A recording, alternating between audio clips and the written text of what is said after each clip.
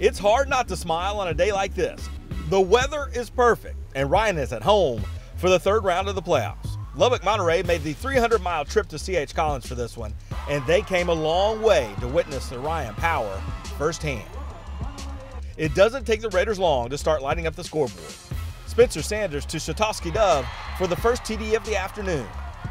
Monterey does not get off to as fast of a start.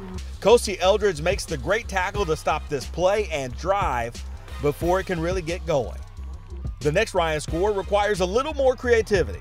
Sanders scrambles. That gives Gabe Douglas enough time to work his way free. Douglas then dives in for 6. The Raiders lead by 14.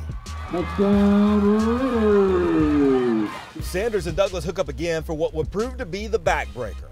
This 29-yard touchdown puts the Raiders up by 28, and it's all smiles for Ryan. Ryan just has too much for Monterey on this day. Jamarian Robertson's 31-yard touchdown catch from Sanders makes it 35-7. The Raiders go on to win 49-28 and advance to the 4th round, where they will play Lubbock Coronado next.